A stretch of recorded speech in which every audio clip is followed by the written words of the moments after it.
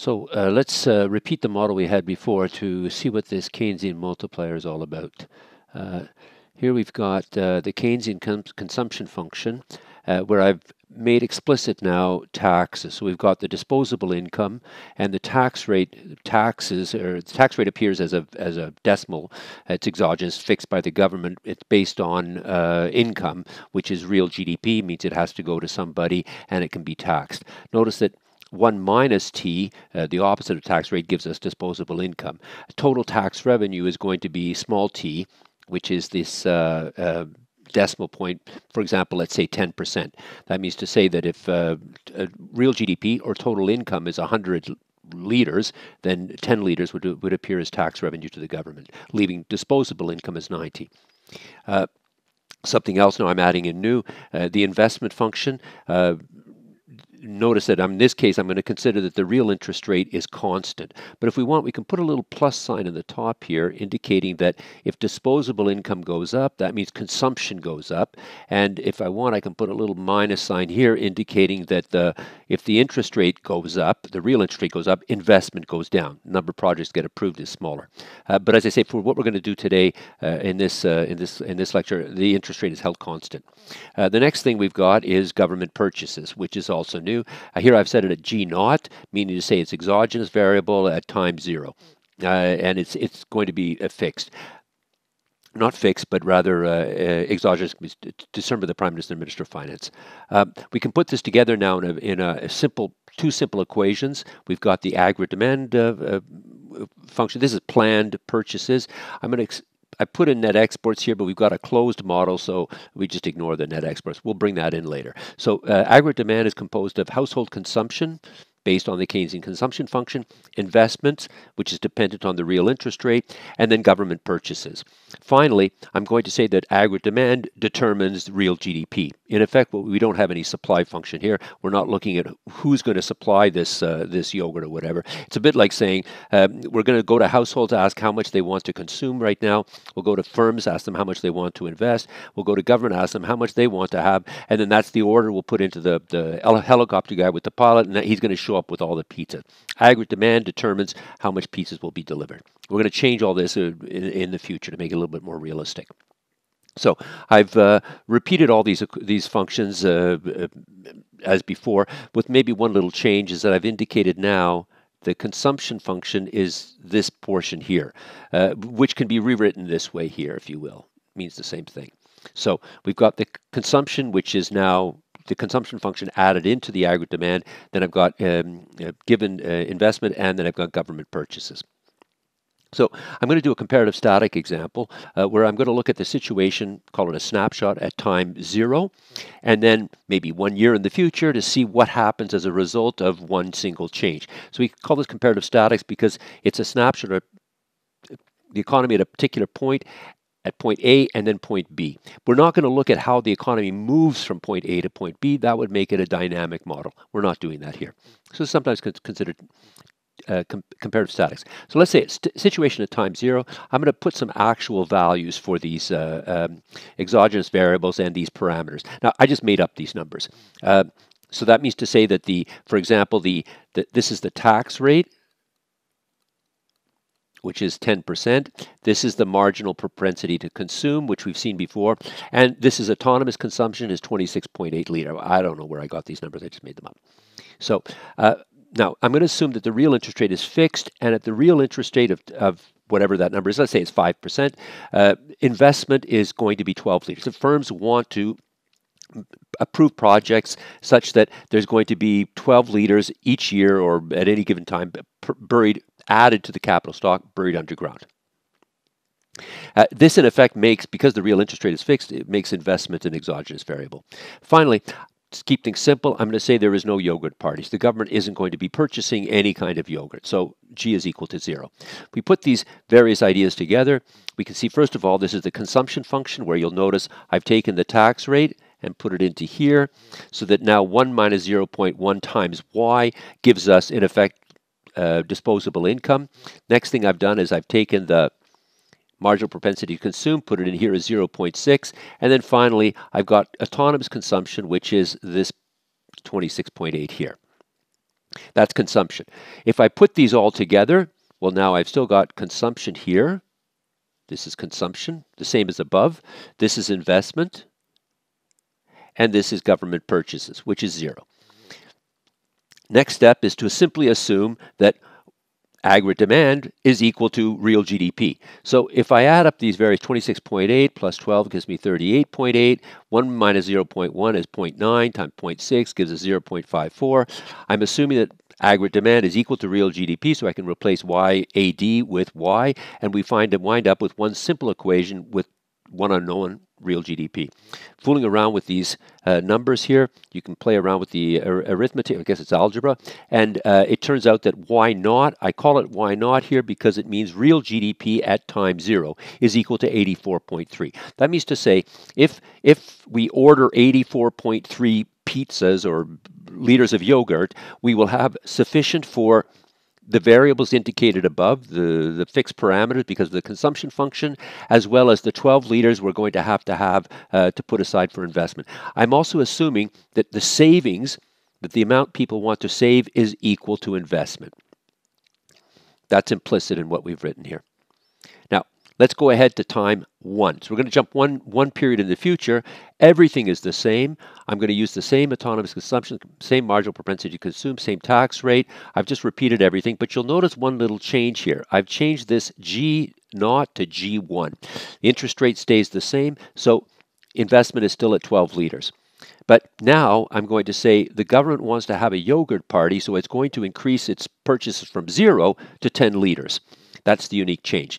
When we now repeat the consumption function, we have exactly the same as before. Once again, I can say that this portion here is the consumption part. This is going to be investment. And now you'll notice the G shows up as 10. Once again, I'm going to say that aggregate demand is equal to the amount of real GDP produced. This is a bit like saying that the economy is well below potential, so it's capable of producing whatever people order. Now, if I add up these numbers, 26.8 plus 12 plus 10 gives me 48.8 plus, again, 0.6 times 0.9, it gives me 0.54. You can verify those numbers. When I turn these numbers around, I find out that now Y, real GDP at time 1, is equal to 100. In effect, this is the amount of yogurt we'd have to order from the helicopter guy to come and deliver to us so that all these planned purchases will add up to real GDP. Now, we can look at the Keynesian multiplier now in the following sense. At time 0, G naught is equal to 0, then it becomes 10. Real GDP is 84.3. Initially, it jumps to 106.1. So we can write the Keynesian multiplier as the change in real GDP due to the change in G, which is like saying Y1 minus Y naught, G1 minus G naught. Well, we know that the change in government purchases is 10.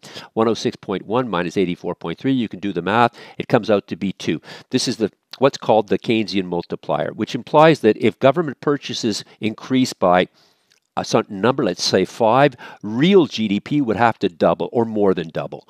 Now, this, of course, led to much debate in macroeconomic terms because the implication is that the government can make us all richer by buying stuff. And again, we're going to look at this a little bit more detail to find out why this is the way it is, but keep in mind too that we're not looking at supply, we're only looking at demand. So first step in this is to try to see what this would be in theory without specific numbers. So I'm going to do this kind of theoretically, and I've repeated once again. Here we've got the consumption function part here. This is C. I've got I, and I've got and government purchases. Once again, I'm going to assume that the whatever you order, whatever you want, you get in terms of real GDP.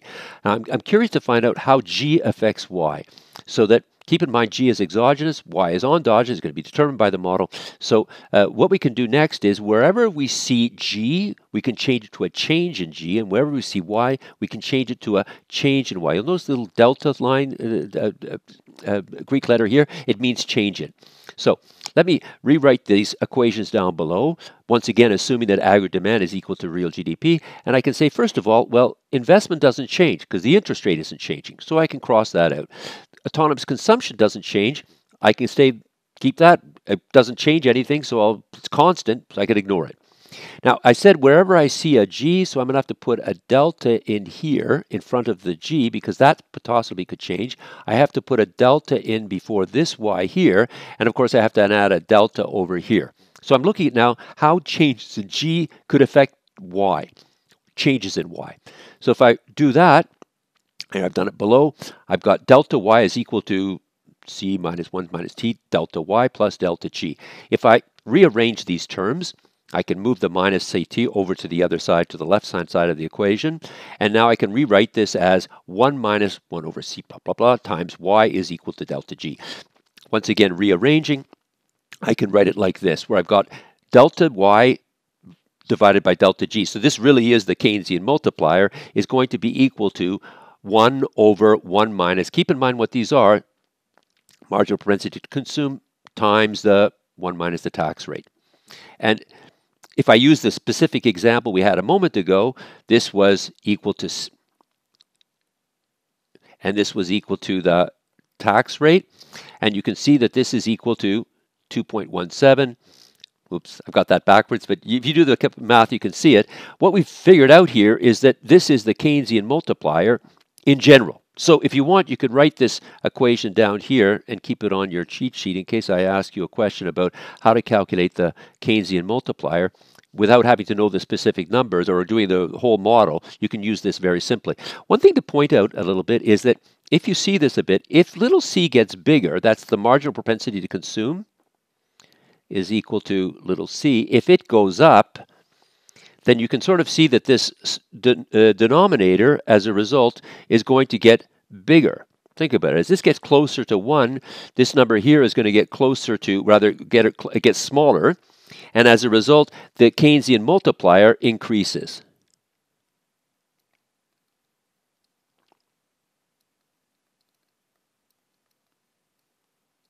Let me repeat that. If the marginal, imagine for the sake of argument that the tax rate is equal to 0. Okay, so there's no taxes. Tax is equal to 0. We can ignore this sign entirely here.